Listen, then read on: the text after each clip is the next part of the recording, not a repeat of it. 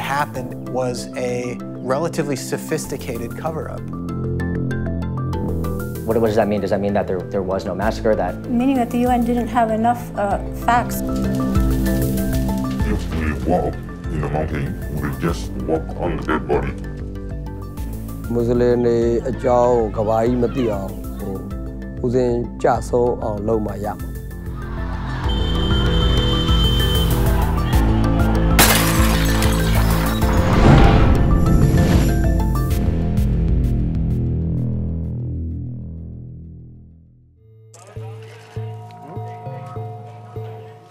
In May of 2015, a mass grave of over 30 bodies was uncovered in an abandoned human trafficking camp in southern Thailand. The site is believed to be one of many dotting the area. These graves are at the end of an intricate transnational human trafficking route that has its origins in an ethnic conflict and state-sanctioned oppression in Myanmar that has reached alarming new heights since 2012. In recent years, hundreds of millions of dollars have been made in Southeast Asia by selling desperate people as property, with thousands held for ransom in makeshift jungle prison camps, and at times tortured, enslaved, or killed. All of it done with the cooperation of high-ranking officials from multiple governments. And as internal United Nations documents obtained by Vice News show, concerns regarding crimes against humanity and the potential for additional mass atrocities are being swept under the rug in favor of political expediency. Meanwhile, investments have been pouring into Myanmar, and the country has been called the last big economic frontier. The U.S. State Department has even championed the democratic reforms as a major success story. We fully recognize and embrace the progress that has taken place. But while the world focuses on Myanmar's transition toward democracy, the government has actually enacted a system of apartheid in regards to an ethnic Muslim minority called the Rohingya.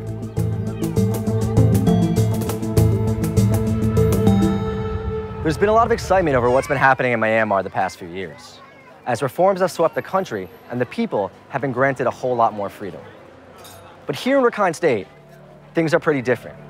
The Rohingya people have been rounded up into squalid camps where they've languished for years. We met up with a Rohingya community leader named Ong Wing in a camp near Sitwe. Why do you think the government is doing this to the Rohingya?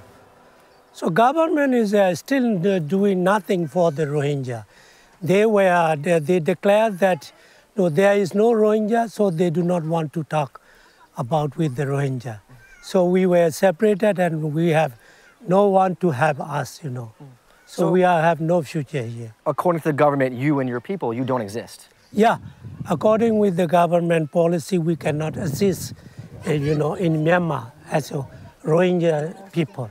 So we are not like a human being. They treat us as an animal. They have no hope here, no job, nothing, How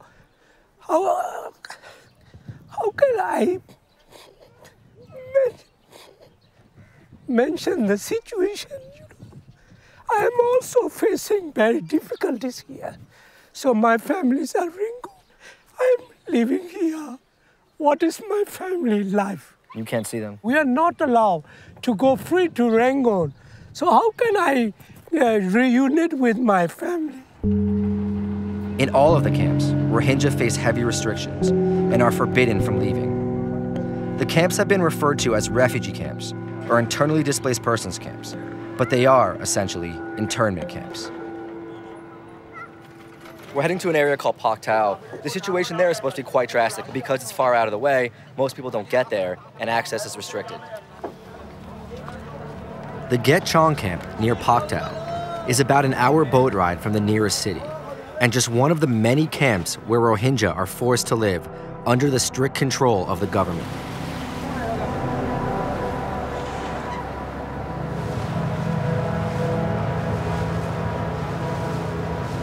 The Rohingya are a Muslim minority concentrated mostly in Rakhine State and across the border in Bangladesh. They have long suffered discrimination at the hands of the government, who see them as foreign invaders despite their long history of living in the area. In 2012, the gang rape and murder of a Rakhine Buddhist girl sparked a bloody conflict between the Muslim Rohingya and the Buddhist Rakhine people, who make up the majority of Rakhine State. Historic ethnic tensions between the groups resurfaced, and the conflict spiraled out of control. Entire villages were burned to the ground as both groups attacked each other. Even more troubling, the police and state officials largely stood by, and in some cases participated in the attacks on the Rohingya. The destruction left tens of thousands of Rohingya homeless and resulted in what Human Rights Watch has called ethnic cleansing. 140,000 Rohingya were moved into government-built camps, and the mass displacement has given way to a new set of human rights abuses.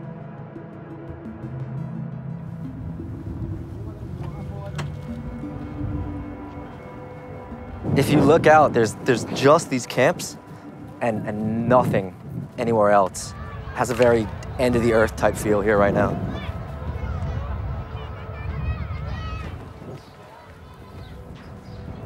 The camps receive little aid. Foreign NGOs who work with Rohingya face severe restrictions.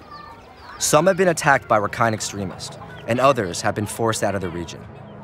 Here in Get Chong, there have been shortages of basic needs like clean water and food, and there are barely any medical services available. Can you tell us what's happened to your uncle?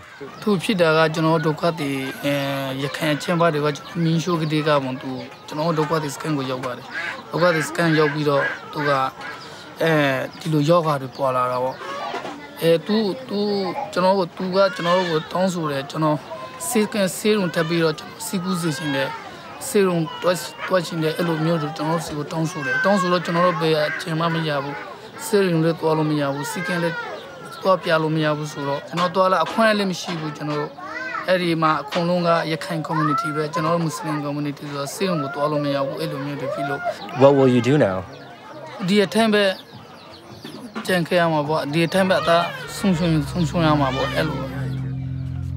Nazir's uncle passed away shortly after.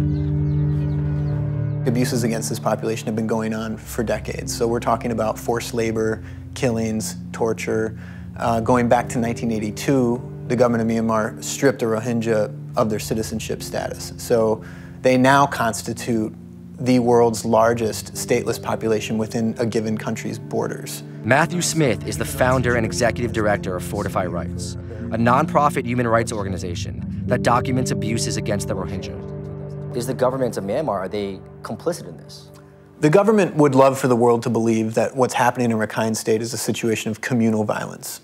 Nothing could be further from the truth. The abuses that we've documented and the abuses that have been happening for decades, these are abuses by the state. And in some cases, the abuses go straight to the top. So we're talking about key government ministers. We're talking about the highest levels of government in Myanmar. It is a police state. It's fair to say that it's an apartheid state, particularly in northern Rakhine State. There are roads for Buddhists, roads for Muslims. Muslims are not allowed to leave their village without permission. And in Rakhine State, the government seems to be preparing to keep the Rohingya in these camps much longer. We're in an entrance area to the camps. Behind me is a new police battalion area that's being built where a battalion will be staying. You can see that they're not really planning on having the Rohingya leave the camps anytime soon, which leads into the fact that people think that they're here, they're permanent. Outside of the camps, the city of Sittwe moves along, with one major difference. No more Rohingya live there, except for those in a fenced-off ghetto away from the center of town. Fear and distrust of the Rohingya is commonplace. Some Buddhists in Myanmar fear a Muslim population boom and see the Rohingya as illegal immigrants from Bangladesh, hell-bent on taking over their country and threatening its Buddhist identity. A small number of Rakhine Buddhists also lost their homes in the 2012 fighting, and we headed to the fairly well-kept camps they live in to talk with them about the situation.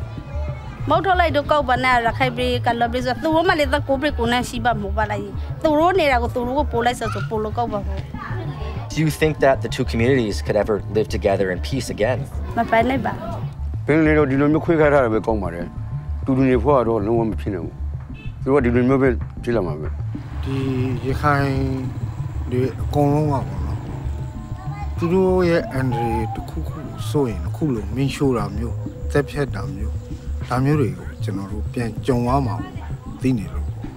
But where exactly has this fear come from?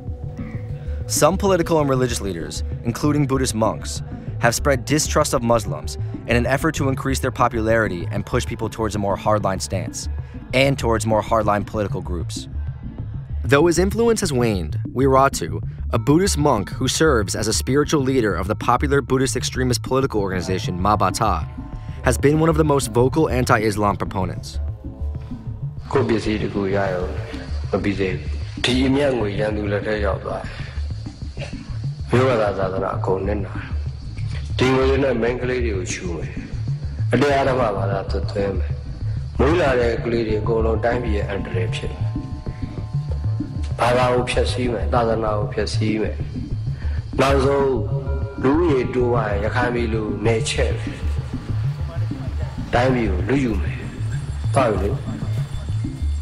So basically what you see here is photos of Wiratu with jihadi types holding a photo of him that says wanted, burning some effigies of him, and then additionally photos of crimes committed by Muslims all over the world, some Islamic State photos, things along those lines, and that's part of the message that he spreads to all his followers through social media and through his preaching, that all Muslims represent a threat.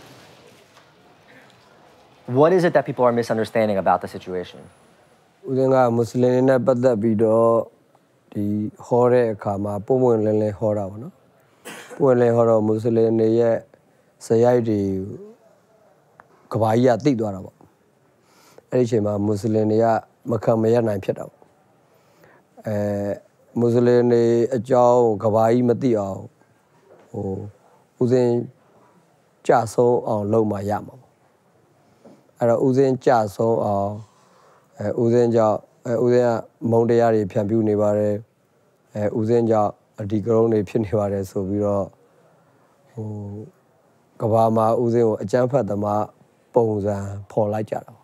You know, we saw what happened in Jakarta, in Indonesia recently. You've got the photos out there of all the jihadi stuff. Is there fear here of Muslims?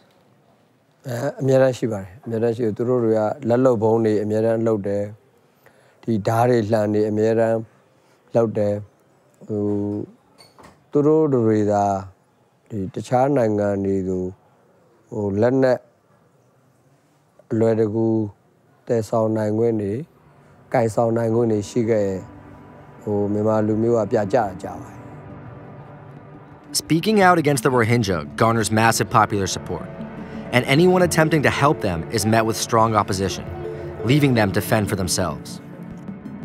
With many Rohingya eager to escape by any means possible, human traffickers have taken advantage of the desperate situation in the camps. In the spring of 2015, the world was stunned when hundreds of Rohingya refugees and some Bangladeshi migrants were stranded at sea in horrific conditions on overpacked boats. Abandoned by human traffickers after a partial crackdown by the Thai government, the boats were at first denied entry by all countries in which they sought refuge. It was a small glimpse at the plight of what the United Nations has called one of the most persecuted minorities in the world, and a glaring reminder of just how unwanted the Rohingya are. Today, the flow of Rohingya trying to escape Myanmar by sea has slowed in the wake of the crackdown. Very little, however, is being done to get at what's causing the Rohingya to leave in the first place. This is Mahmoud. He's 17 years old and was rescued from a trafficker after spending 12 days on a boat last summer. His parents paid the equivalent of $413 after they were promised he'd be taken to a job in Malaysia. Walk us through the process of when you decide to go, how it works, and how you end up on the big boat.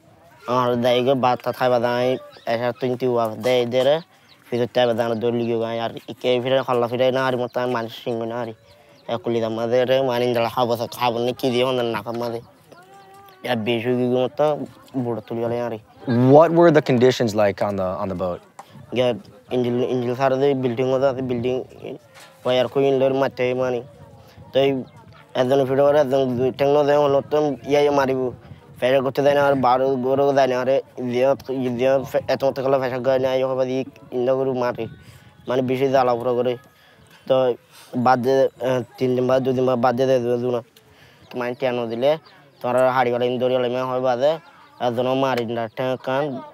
When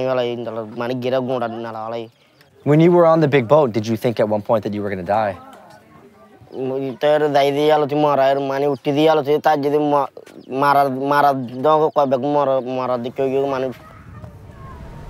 Mahmoud is just one of the tens of thousands of Rohingya who have been smuggled or trafficked since 2012.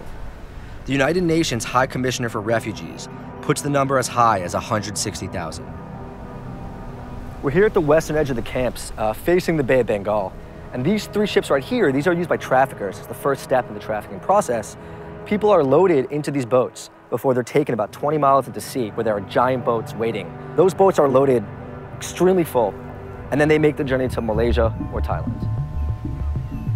The trafficking operations are actually quite complex. Wealthy investors, many of them in Bangkok, Bangladesh, or Kuala Lumpur, will purchase a large boat. These boats are sent to the western coast of Rakhine State, where they anchor offshore in international waters, close to Sittwe or further north in Mongdao. The ship captain or other operatives within the syndicates contact local brokers in Rohingya communities, who round up and recruit people to fill the boat. They're paid by commission, and they tell desperate Rohingya that they'll travel safely to Malaysia, where they'll have a job waiting. The Rohingya are put on small boats. Payments are made to local authorities so they can get through. The small boats keep coming until the big boat is dangerously overpacked. If you're the first group to board, you could be stuck in horrific conditions until the ship fills up, which can take weeks. Once the Rohingya get on, everything is taken from them. Sometimes they're given different colored bracelets when they get on a ship. Each color represents a different trafficker. So if a Rohingya is wearing a green bracelet, they are now owned by the trafficker who was assigned the color green. The syndicates may share the boats, but the human cargo belong to different traffickers. Once the large boats are full, they make their way to Thai waters and dock throughout southern provinces, near the Malaysian border, to unload their property. In some cases, vehicles operated by Thai officials are alleged to have escorted them. In others, Thai immigration authorities are alleged to have taken Rohingya into custody and then sold them to traffickers. Once these ships made their way to Thailand, en route to Malaysia, usually this human cargo, and they were regarded as human cargo, would be herded into these remote camps in the jungle, held in a situation of captivity, and they would essentially be held for ransom. They'd be handed a telephone, and they'd be told, you need to raise $2,000 for your freedom, or we will either kill you or you will die here. Or another option would be to sell them off to a situation of slave labor. This was a cold, calculated business in the trade of human beings, men, women, and children. And they were making so much money that they had little regard for their human cargo that was dying, and in some cases in large numbers. Southern Thailand, where the mass graves were found in the spring of 2015, has been a trafficking hotspot, where well-established gangs and criminal enterprises have connected with human traffickers. We met with a police informant familiar with the human trafficking system. His identity has been concealed for his safety. We know that there have been some mass graves discovered in southern Thailand. Do you think there are more mass graves around here? Are there more people that have been killed that haven't been discovered? Yes, sure. Some of the government officials, they inform local authority to stop digging the graves, because if they dig many graves, then international community and also the other countries, they can see some of the evidences with dead bodies. So it will not be good for Thai reputation. So you know of other undiscovered mass graves that are around here? In the mountain, there will be many graves. If we walk in the mountain, we will just walk on the dead body. Matt Smith's organization, Fortify Rights, has been documenting mass graves and unmarked burial sites throughout southern Thailand. He took us to one of the sites. When Rohingya either escape from the trafficking syndicates or in some cases are found on the side of the road, they end up in the hospital. If they die in the hospital calls a local community representative, essentially, who picks up the bodies and disposes of them. At another gravesite nearby, Smith told us why there's been very little follow-up by authorities. And you think there are sites like this pretty much all over the South? Yeah, absolutely. These types of grave sites, and actually some mass graves that are much bigger, dot the landscape throughout this entire region. Is anyone are the authorities, is anyone keeping track of these bodies and these people? And is anyone letting their relatives know? Casualty recording has been almost completely lacking. And the reason is to hide evidence, to hide what happens? Precisely. Okay. You can see right here, these are unmarked graves just with a stone next to them. They look like they were recently buried. I count 6. How do you guys generally find out about these sites or about these situations? Speaking to survivors, speaking to eyewitnesses. In some cases, we've been meeting with government officials as well, government officials who are trying to do the right thing. We've also spoken with investigators in the Thai Police Department who have indicated that, they did have information about mass graves, but the investigation didn't proceed. The UN has an estimate of roughly $200 million was earned in human trafficking in Southeast Asia, specifically with regard to this population as well as some Bangladeshis since 2012. Who's profiting off this? Transnational criminal syndicates are profiting off of this. Government officials, not only in Myanmar, but also in Thailand, have been profiting off of this. People have become hugely wealthy off of this trade in human beings. And no one's really doing much about it. That's right. And some governments, such as the Thai government, right now are attempting to convince the world that they are taking the situation of human trafficking very seriously. There's an ongoing trial right now against 91 people, in some cases government officials, who have been charged with criminal offenses related to the crime of trafficking. Unfortunately, there are huge problems with that trial. It appears as though it's a show trial, essentially. It has not even touched the tip of the iceberg. Those currently on trial are said to be mostly low-level offenders. While some higher-ups have been charged, sources told us most of the kingpins are not being pursued. So the real big bosses, the real kingpins, they've escaped? Yes, maybe they negotiated with the local authorities to hide evidences, and maybe they give bribe. And also some of the human traffickers, those who are the big investors, they also have link with some government officials. They do business. So these government officials, they protect their business. But there is evidence to arrest the kingpins. They're just not using that evidence. They're not going after them. Yes, we are very disappointed because they are still escaped. They are not arrested. And it's not just Thai authorities that are alleged to be working with the trafficking gangs. Authorities in Myanmar are also colluding. Vice News obtained a recorded phone call between an activist in Yangon and a trafficker implicating the Myanmar Navy and military officials in taking bribes to allow trafficking.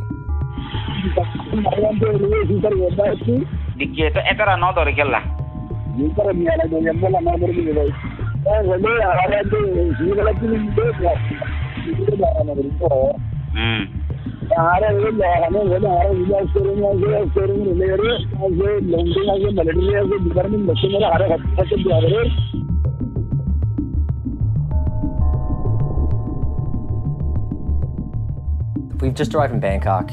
From all the research we've done and all the people we've spoken to, it seems that there are still a number of traffickers that are here in Bangkok, sort of hiding in plain sight. One of them has agreed to speak to us.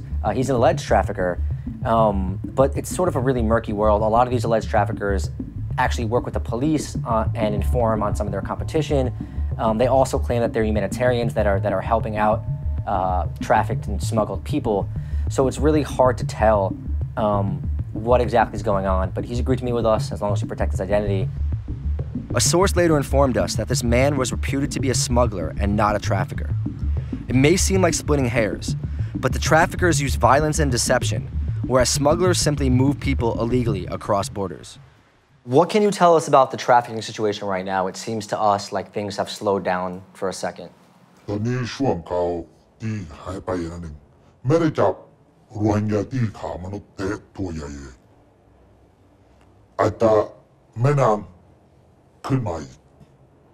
you been involved in helping the government or police at all deal with the trafficking situation?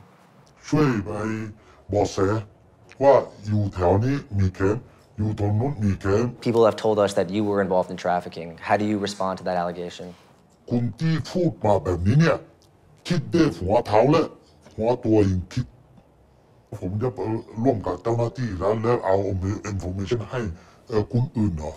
How high up do you think the corruption goes?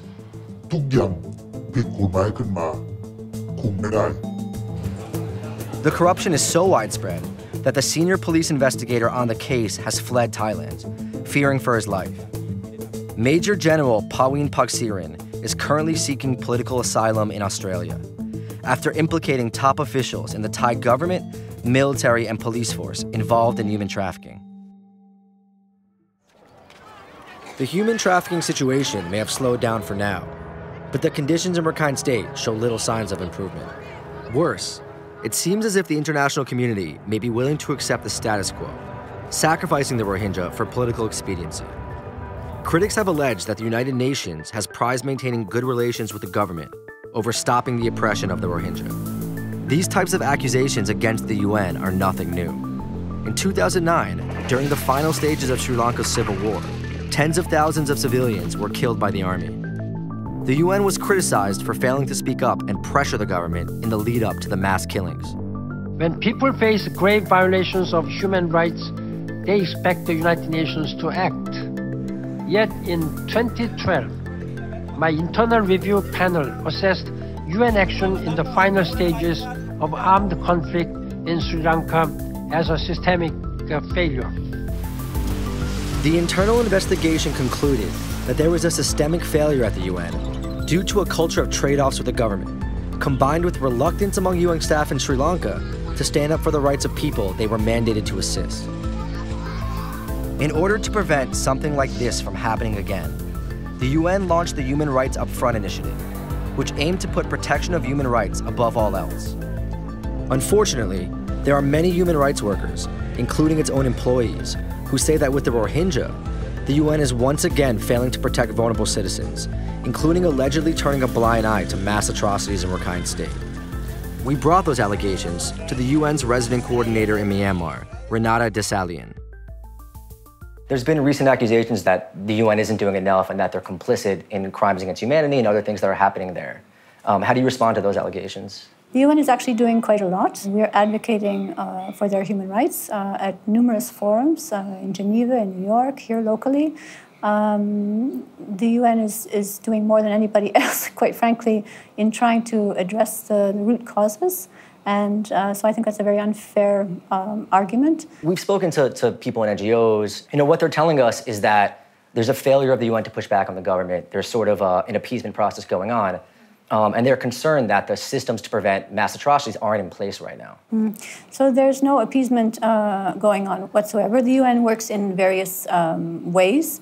Parts of the UN are there to stand up and call a spade, and that is exactly what's happening. I don't think anyone has spoken out as loudly as the UN on rights violations and unacceptable situation in Rakhine State. So there's absolutely no complicity whatsoever.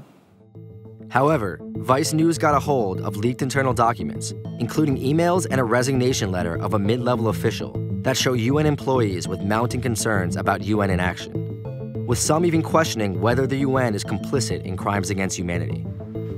We asked Matt Smith to help walk us through the leaked documents and what they mean for the Rohingya. What do you make of the tone of these documents? The fact that there is accurate information that has been communicated and transmitted up the information food chain among some of these agencies is significant because it demonstrates that people do, or at least should know, what's actually going on and what's been going on for decades. There's no lack of information about what's happening. The response is the real issue. And there are people who are in positions to influence the situation in Rakhine State. And not only are they not doing it, but in some cases they've actually made the situation worse. These agencies want to stay within the good graces of the Myanmar authorities, and there's nothing wrong with that. They should be working with the authorities. The problem comes when there are these severe abuses taking place, when atrocity crimes are taking place, and there's inaction. An internal review addressed the UN's silence and inaction in Myanmar. And in one email, a UN employee writes, "I am trying to be constructive in a discussion of potential risk of us being complicit to the commission of crimes against humanity." In another document, an employee raises alarm bells, saying, "I'm extremely concerned about a repeat of the systemic failures by the UN to prevent large-scale violence as we have witnessed before." What do you think is behind this negligence from the UN and these agencies in terms of putting pressure on the government? There's a great amount of fear among and between agencies that are operational in Myanmar. Fear that they will be evicted, like MSF, Doctors Without Borders was evicted. In 2014, Doctors Without Borders, or MSF, a nonprofit medical humanitarian organization, was forced out of the country after it said it treated 22 people for injuries and wounds in Duchi Yardan, a village in Rakhine State where a massacre is alleged to have occurred with the participation of local authorities. The government refuted the statements, all the while refusing to allow an independent investigation and denying that a massacre occurred. The Duchi Yardan incident is a disturbing mystery, in which it is alleged that dozens of Rohingya were killed, including women and children, with the help of local authorities. 8,000 people fled the area, but no bodies were ever found. The government did its own investigations, concluding that no massacre occurred.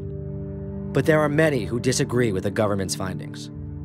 At any given time, I was the most senior human rights officer in the country and focused on Rakhine State. Michael Sheikh worked for the UN at the time and is the only international observer to gain access to the area in the aftermath of the incident. This is the first time he has spoken to the media about what happened. Can you tell us what you saw? I saw some very traumatized people who explained some very terrible things that had happened.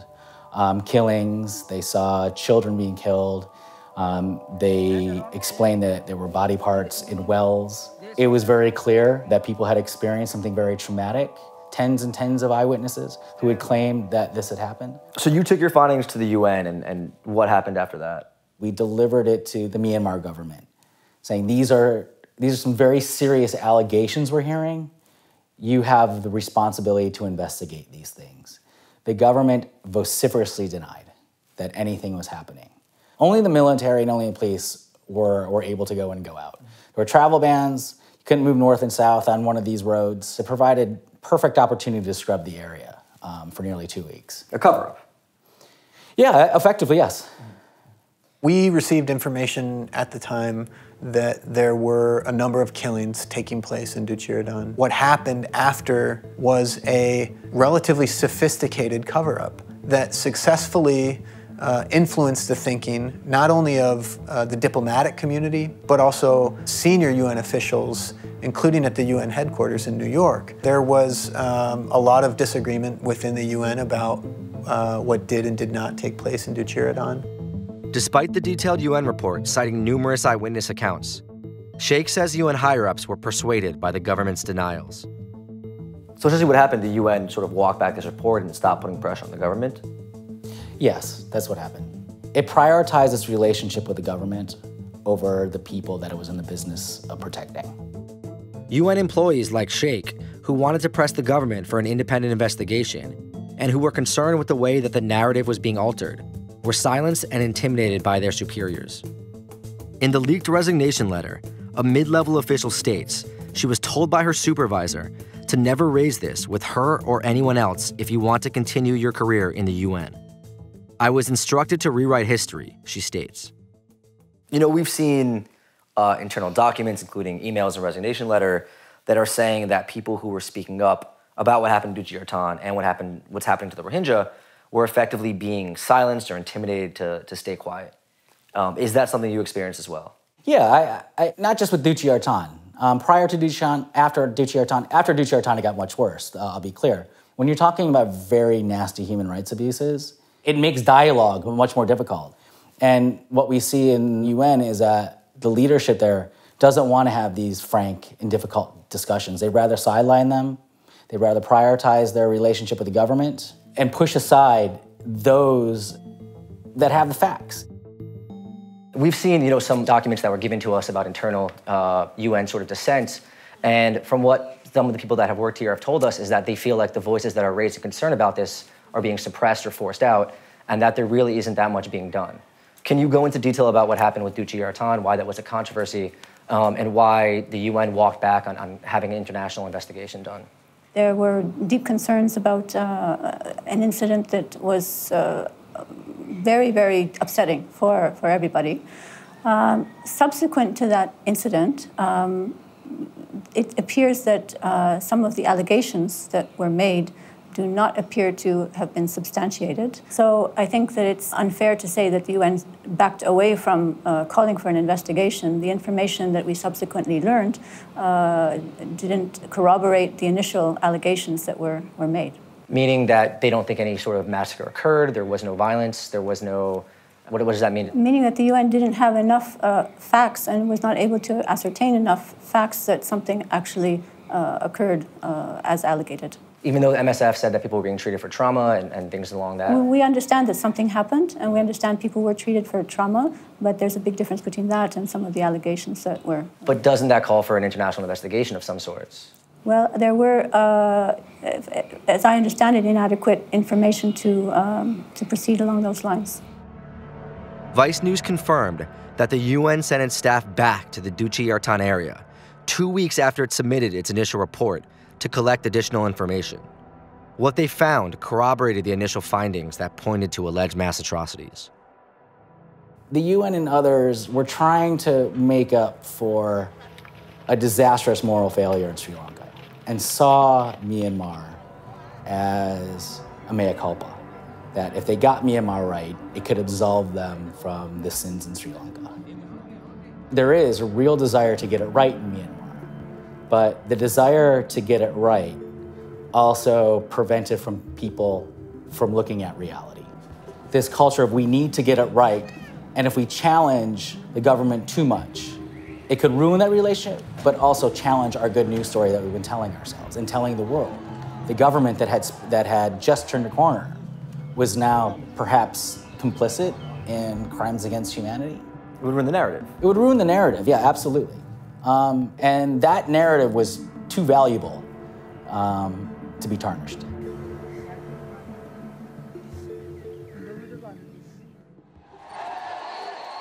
The good news narrative of Myanmar got a huge boost on March 30th, when Aung San Suu Kyi and her National League for Democracy party were sworn into office, ushering in a new era. There's a lot of hope that reforms will continue as the country further transitions to democracy. Rohingyas in the camps themselves told us that they think things will change for the better with the NLD now in power.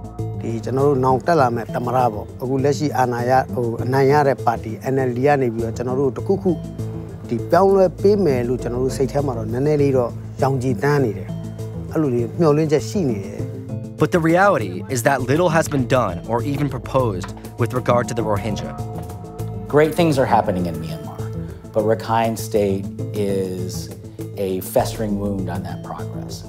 The newly elected NLD has said that the situation in Rakhine State is not a priority.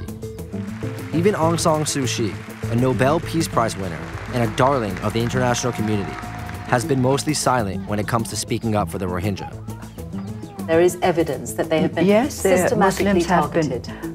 Muslims have been targeted, but also Buddhists have been subjected to violence. But there's fear on both sides, and so there's this fear. Fear on both sides. You would accept, though, that the scale of the suffering is not equal on both sides. There are something like 140,000 Burmese Muslims displaced from their homes and living in camps. They're the ones who are bearing the brunt of this violence. I think there are many Buddhists who have also left the country for various reasons, and there are many Buddhists who are in refugee camps. We hear about this positive relationship now that the US has with Myanmar, that the UK has with Myanmar, and it seems like there's this out in the open ethnic cleansing that's happening, and meanwhile, it doesn't seem like much is being done. Some people have essentially been intoxicated by this romantic narrative that democratic change is sweeping through the country and that the situation will necessarily turn out great for all populations in Myanmar. And I think part of the reason why the international community has not done more is because there are certain political and economic incentives to not having these inconvenient conversations with senior government officials. And for the international community to know what's happening and not do anything, this is essentially the hallmark of complicity.